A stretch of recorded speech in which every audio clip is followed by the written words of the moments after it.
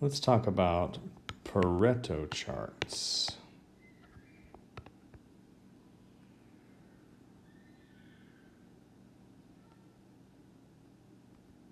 All right, a Pareto chart is the same as a bar chart. So we have a y-axis and an x-axis, and our frequencies here are 1, 2, 3, and 4, like we had before.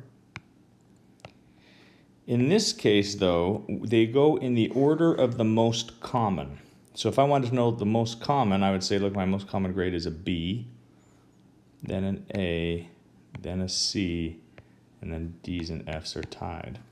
And so I would just have a graph, then a table that looks like this: 4 B's, 3 A's, 2 C's, 1 D, and 1 F. Okay, so all I have done is sort these so that they go in a decreasing order. And that's the only difference between a bar chart and a Pareto chart. The bar chart that is organized from largest to smallest is a Pareto chart. All right, so we're going to make a Pareto chart. And here I have already typed out the data that we had in R. And in order to create a Pareto chart, I need to create a table, or I need to calculate out, the frequencies of each of the items in our grades, in our data set here. I'm going to call this, give this a separate name, and then type it out here again to get the output. So I've highlighted all of that. I'm going to hold down Command and hit Return. On my Mac computer, if you're on a Windows, you hold down Control and hit R. But you can see here I have inputted the data. Here I have calculated the frequencies, which I have called tab, short for table. And when I type table, it shows me that I have 3 A's, 4 B's, 2 C's, 1 D, and 1 F. Okay. Now if I over here wanted to create just a bar plot, I would do that.